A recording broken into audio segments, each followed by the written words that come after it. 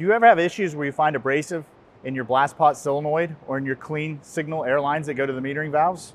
Let's find out why.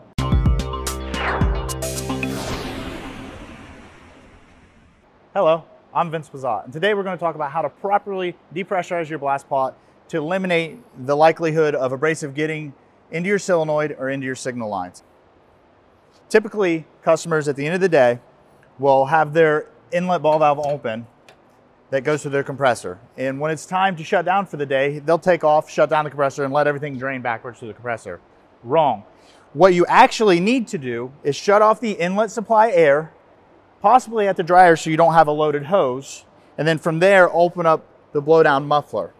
If you don't do this, what actually happens by letting the air drain backwards from inside the vessel through the compressor is you create a vacuum from the riser pipe through here, and you load everything full of abrasive.